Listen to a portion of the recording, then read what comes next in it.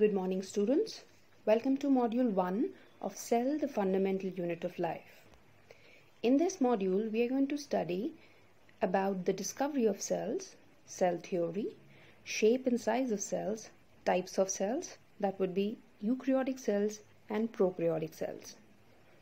Let's begin with introduction to the cell. All living organisms are made up of a fundamental unit of life called cells. Cells got their name from an Englishman, Robert Hooke. He first saw and named the honeycomb-like tiny structures cells while he was experimenting with a new instrument we now call a microscope. He saw these in a slice of cork, which you can see in the picture above. These tiny boxes actually reminded him of plain small rooms that monks used to live in, called as cells. The cell actually is a Latin word for a little room, which you can see in the picture below, honeycomb-like structures, tiny little rooms called cells. Let's move on to the timeline of discovery about cells. Robert Hooke in 1665 noticed the presence of cells in a cork slice. He was then followed by Anton von Leeuwenhoek in 1680s, to be precise 1676. He found the presence of living cells in the pond water. Do you know that Leeuwenhoek is also known as father of microbiology? Then in 1831, Robert Brown recognized the existence of tiny dot-like structure in the center of the cell, sometimes in the periphery also, the nucleus. Followed by 1839, Purkinje, who invented the term protoplasm, which is the liquid present in the cell. To be precise, protoplasm is the living component of the cell. Then in year 1838-1839, Sheldon and Shawn presented the cell theory that all organisms are actually made up of cells. The cell theory actually forms the basis of the biology that we study today. To this cell theory in 1855, Rudolf Virchow actually suggested a little change.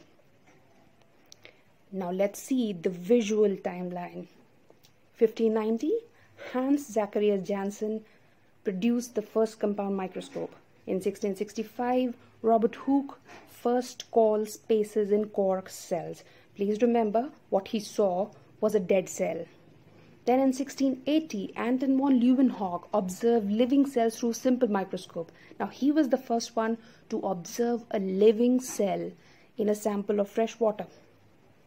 Then in 1838, Matthias Sheldon and in 1839, Theodor Schwann put up their theory called cell theory.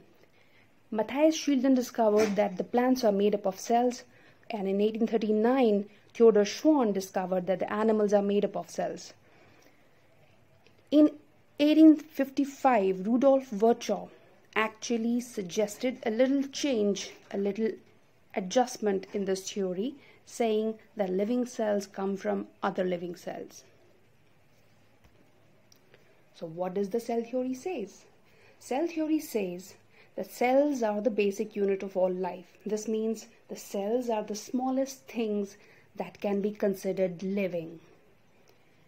The second postulate of the cell theory says that all living things are made up of one or more cells. A paramecium is an example of a single-celled organism, that is unicellular organism, while a monkey or a cactus can be an example of multicellular organisms, which are plants as well as animals.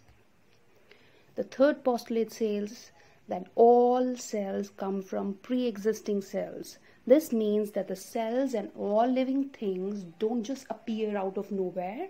They have to come from other cells. One cell gives rise to two cells. Cells always come from other cells. They make more of their kind.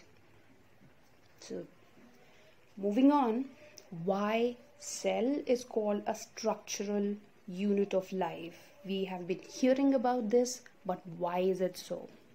A cell is actually called a structural unit of life because the body of all the organisms is made up of cells. Now, cells combine to form tissues. tissues which further combine to form organs, organs combine to form organ systems, and these organ systems constitute an organism, that is organisms like us, human beings or other animals. So the cell is the basic structural unit of all unicellular and multicellular organisms. Then why is a cell a functional unit of life? Or how is a cell a functional unit of life? It is called a functional unit of life because all the functions of the body, whether physiological, biochemical, genetic, or any other metabolic functions, are carried out by cells itself. A cell is an autonomous unit.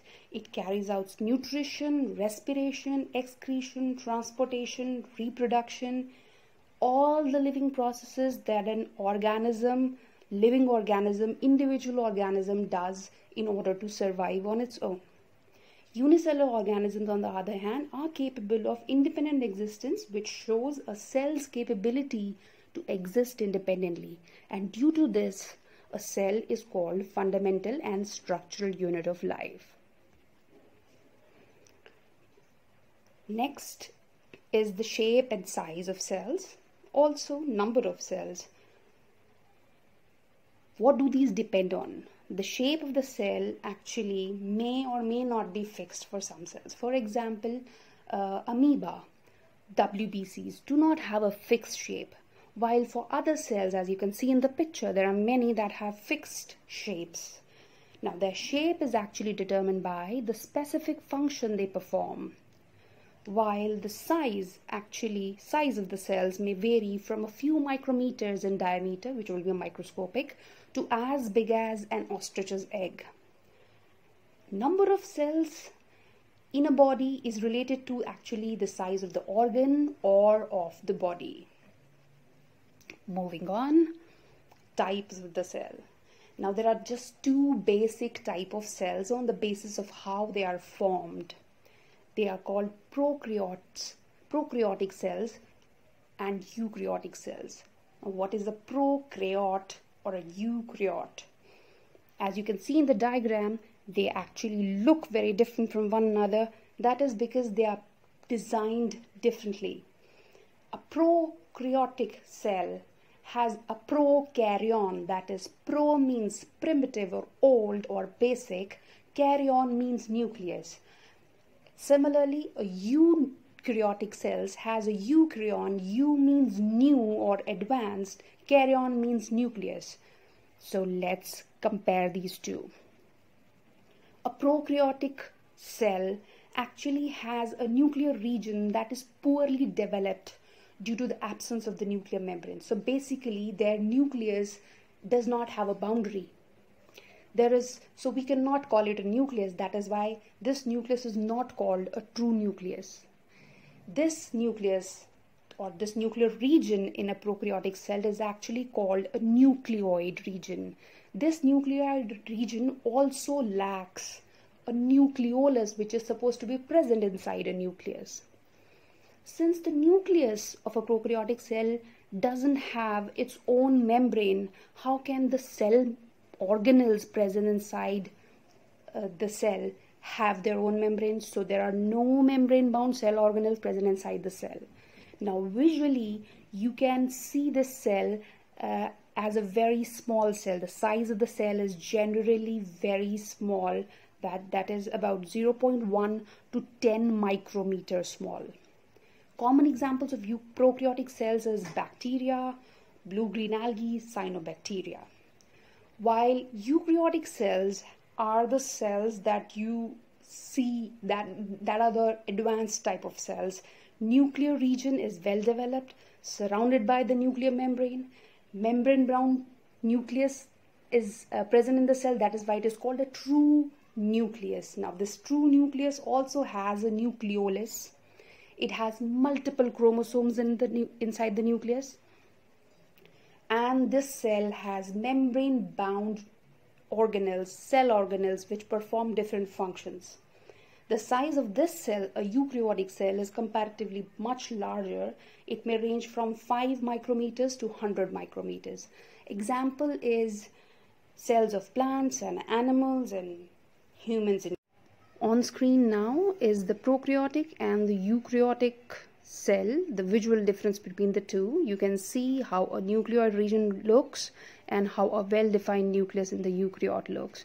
You can also see the comparison between the size and how prokaryotes usually are single-celled while eukaryotes are multicellular. You can also see that there are no membrane-bound organelles seen in this picture, and in the eukaryotic cell, the membrane-bound organelles are present. Next we have on screen is a beautifully drawn and well-labeled diagram of a prokaryotic cell, which is actually a bacterial cell. What you can do is try drawing it in your notebook. With this, we come to end of module 1. Happy learning!